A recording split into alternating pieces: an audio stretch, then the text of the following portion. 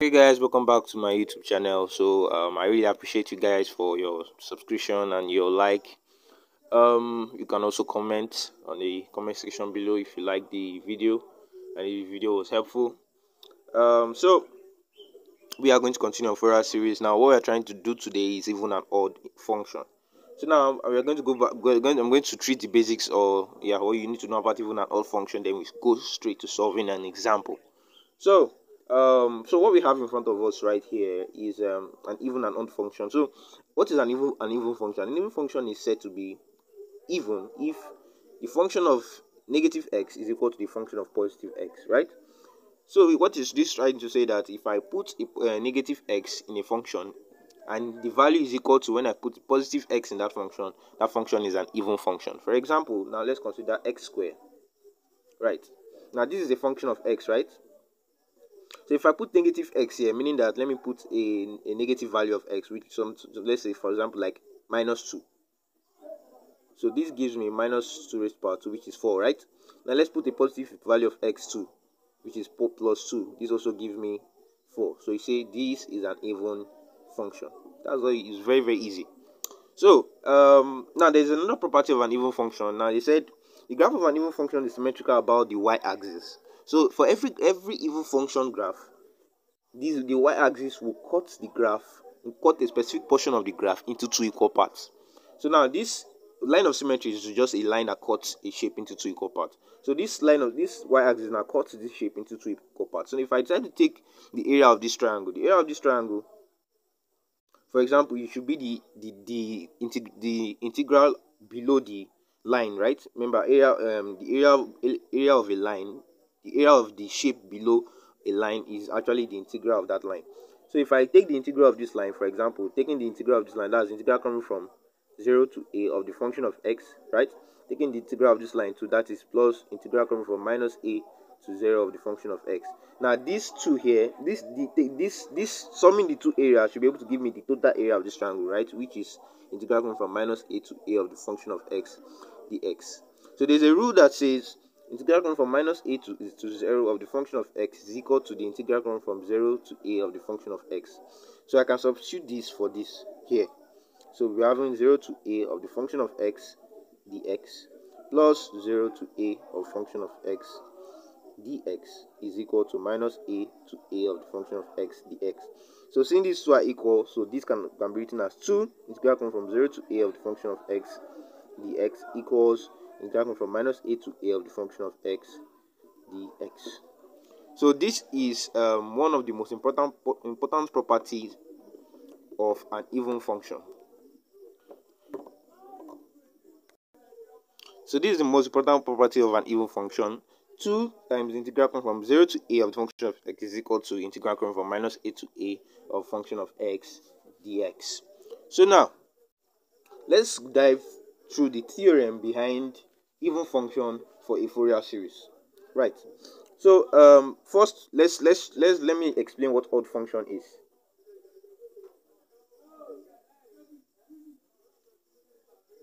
Okay, so now an even function is said to be, an odd function is said to be odd if the function of negative x is equal to minus the function of positive x. Now, it means that when I put a negative x into a function, it should give me an equal result as when I get the negative of that function but with positive value of x. So now, for example, let's take an example. Let's say fx is x raised to power 3. Now this right here is an odd function, right? This right here is an odd function. So let's check if it's an odd function. So when I put f minus 2, right? Let me put f minus 2. So this is minus raised to power 3, which is equal to minus 8, right? Now let me put f of 2 in this. This is 8, right? You see that this is not equal unless I multiply this by minus 1 or take the negative of this, which will give me minus 8. So you see that minus the positive value of x does not give me the exact result of the function of negative value of x unless I minus it, unless I multiply by minus 1 or take the negative of it, which satisfies the condition for an odd function. So I say fx, so x raised to power 3 here is an odd function. So now that's by the way. So now there's another important property of an odd function. It is symmetrical about the origin. So if you look at this graph, it's the y-axis does not actually cut it into two equal parts, right? It's the origin itself. This is the origin. Tries to separate it into two equal parts. So it's actually different from your even function. So now, just like the even function we did for the area, if I assume this to be a straight line, if I get the area of this, remember the area of this is minus the area of this, right? And the area of this is your integral coming from 0 to a of the function of x dx. And the area of this right here is integral coming from minus a to 0 of function of x dx, right? And these things, they are opposite each other, they are subtracting each other, right? So if I replace this with the function, if I replace it with your normal function, this can also be replaced with, if I assume it to be an even function, this can also be replaced with 0 to a of function of x dx, from 0 to a of function of x dx. So this minus this is equal to 0, right? So what this is trying to tell us that now, since this and this are both areas of this triangle, if I like summing the two areas together, I know I'm supposed to get minus a to a of function of x dx, right? So what this is trying to tell us that minus a to a of function of x dx for an odd function is 0. So this is one of the most important property of an odd function. So now let's go to the another aspect for odd and even function, which is I call this the most important point you need to note on this video before we proceed to solving, or before I proceed to show you how to solve a question involving odd and even function. This property we are looking at is the product of odd and even functions. So now look at this point that has been outlined. Now, what is this is trying to tell us that even times odd function will give us an even function, meaning that when I multiply two functions that are said to be even, the function I'm going to get is still going to be an even function. Odd times odd function gives me an even function. Odd times even function gives me odd. Even times odd gives me odd. Now, the best way to remember this is assume my even here is plus sign and my odd is minus sign. So you can use your normal arithmetic sign convention. Plus times plus is plus. Plus times minus is minus times minus is plus. Minus times plus is minus. Plus times minus is minus. So you can use where my even is plus and my odd is minus. You can use this your sign convention to your normal sign convention to remember this. So now let's go to theorem in which, or for even and odd function, in which we use to solve Fourier series questions. So the theorem in front of us says if a function fx is defined over an interval minus pi to pi. Now, if we can remember all our intervals we have been considering since the beginning of Fourier series question, or since the beginning of Fourier series lesson, is the period of 2 pi. So if you look at this is the period of 2 pi minus pi to pi. If I subtract two of them, it gives me 2 pi. And fx is even. Then the Fourier series of fx will contain cosine terms only. Now, what is this trying to tell us? This is trying to tell us that for an even function, trying to calculate the Fourier series for an even function, you will not have any sine term. If you can remember your general formula for Fourier series, which says fx is equal to a naught divided by 2 plus summation starts from n equal to 1 to infinity an cos nx plus bn sine nx. So for even function, there will be no sine term, only cosine term. So I can just say bn, it will be equal to 0 for Fourier series of an even function. So now, let's just note some parts. So for example, when you ask to calculate Fourier series of a function, you have to calculate your a naught. You have to calculate your a naught. My a naught. Remember, if you can remember, the formula for a naught from your Fourier series is 1 over pi. Therefore, from minus pi to pi of function of x dx, right? Now, the same rule applies if you look at the beginning of our video. The same rule applies in which we say the integral comes from minus pi to pi of the function of x, or minus a to a of function of x, is equal to 2 integral comes from 0 to a, 0 to pi of that function of x.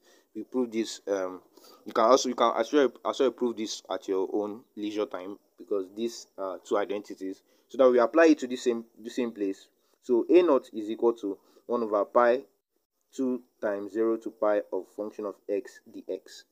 Right. So this can be written as 2 over pi integral from 0 to pi function of x dx. So either way, you can actually use this to solve for a naught, or you can as well use this to solve for a naught, whichever one is your choice. So now for a and 2, this rule also applies. 1 over pi times 2 integral from 0 to pi of function of x. Remember, an is having cos nx. So this can be written as an is equal to 2 over pi of function of 0 to pi. That's integral from 0 to pi of function of x cos nx. So that way you can use this to solve for a subscript n. You can use this to solve for a subscript n, or you can use your normal formula for a subscript n to solve to get your answer. So now let's check for bn. Now remember we said bn should be 0 so that it will contain only cosine term, which will satisfy the theorem for Fourier series of an even function. Now let's check some stuff. Now before we check that, now from a naught, right? Remember this is even function we are talking of, right? This is the theorem for even function. That means this is formula for my a naught, right? Which is 2 over pi, so that comes from 0 to pi function of x dx, right? This even function we are talking of, that means my function of x is an even function, right? So an, right? An is 2 over pi, so that comes from 0 to pi, a function of x cos nx. Now fx here is an even function, right? Now every cosine term itself is an even function. Every sine term is an odd function. So if fx here is an even function, right, and cos nx here is also an even function, multiplying these two, function of x times cos nx, that means this is like saying even function times even function. Now if you can remember our representation back then, or product of even and odd function there, we said every even and odd function multiplying each other will definitely give me an even function. So this is just like saying this whole thing here is also an even function. So for bn now, let's check for bn. Your normal formula for bn, that rule also applies for bn. This is 2 over pi integral from 0 to pi of function of x sine nx. Now for bn, remember we are talking of even function, right? That means fx here is an even function, right? So, but in this case, sine nx is not an even function. Sine nx is an odd function, right? Every sine function is an odd function. You can prove it. So that means even times odd gives me an odd function, right? So this whole thing here is an odd function. And if you can remember the property of an odd function, in which we say the integral comes from minus a to a of the function of x, right, of an odd function, if fx is an odd function, is equal to 0, right? So this means that this whole 2 pi 0 0 of from 0 to pi, or we can write it using the normal formula, which is 1 over pi integral, so that it to satisfy this condition. 1 over pi integral comes from minus pi to pi of function of x sine nx. So the rule says integral comes from minus a to a of function of x dx is equal to 0 for odd function. So since fx times nx here, this whole thing here is an odd function, integral comes from minus pi to pi, which satisfies minus a to a. So that means bn is equal to 0. So that is why bn is equal to 0. So for even function, our Fourier series formula will be given as fx is equal to a naught divided by 2 plus summation starting from n equal to 1 to infinity of an cos nx, because bn is 0. That is why the theorem says for even function, your Fourier series will contain only cosine term only. So this is the Fourier series for even function, which is very easy to remember.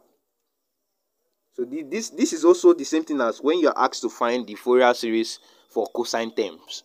This is the same thing when you're asked to find the Fourier series for cosine terms. So instead of you going, once you identify that, okay, the function you're asked to find is an even function, then you can just go straight to using this formula for finding the cosine term of a Fourier series. But in most cases, you might not know if it's an even or odd function. You might need to calculate a naught, an, even bn, even to check if bn is equal to 0. So in most cases, when you're asked to find the Fourier series for a cosine term, this is the formula that should come to your mind. So now let's check for odd function. Let's check for odd function. So now for even function, it is said that bn, where bn is equal to 0. This is for even function. So now let's check for odd function, which is theorem 2. And now look at this Theorem 2 for odd function. Now it says if fx is an odd function over the interval minus pi to pi, then the Fourier series of fx should contain sine terms only. Now, meaning that unlike our even function we did, which the Fourier series should contain sine term only, for odd function the Fourier series should contain only, for even function the Fourier series should contain cosine term only. Then, but for my odd function the Fourier series should contain sine terms only. So meaning that now let's say since my a naught right is 1 over pi. This is the general formula for my a naught, 1 over pi minus pi to pi of function of x dx, right? Now for even function, the rule says that integral coming from minus a to a of the function of x dx is equal to 0, right? So assuming my a is pi, then applying the same rule to this will make my a naught to be equal to 0, right? So let's check for an2, a subscript. So for a subscript n, this is the general formula for a subscript n, right? From minus pi to pi of function of x dx, multiplying your cosine nx dx, right? Remember, fx is an odd function, right? We are considering fx to be an odd function.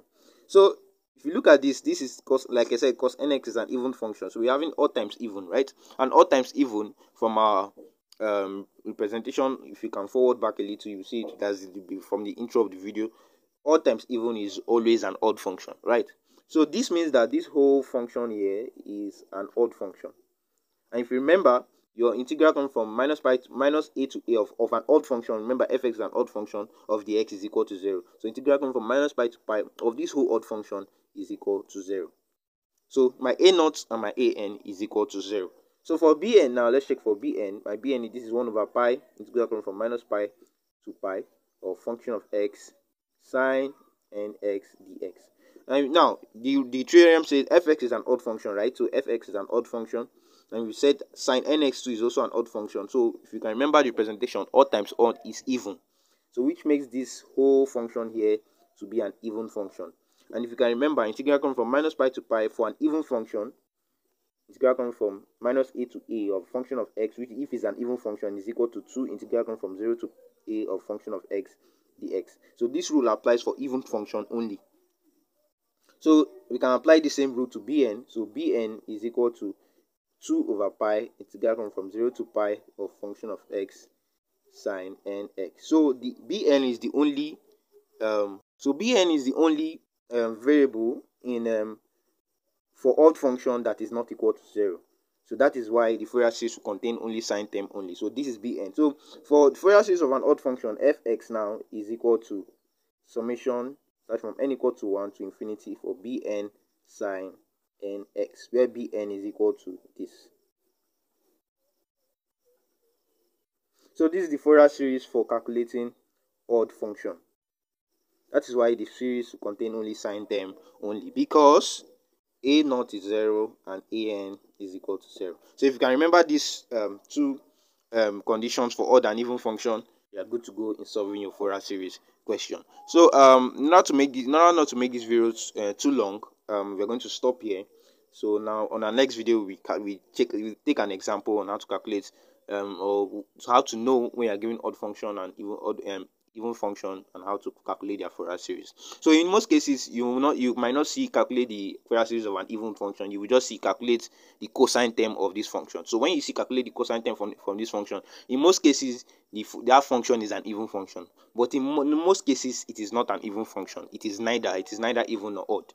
So you might just need to calculate your normal Fourier series, use your normal Fourier series method to solve. So thank you guys for watching, and please do so well to hit that like button and your subscribe button if you like the video, and peace.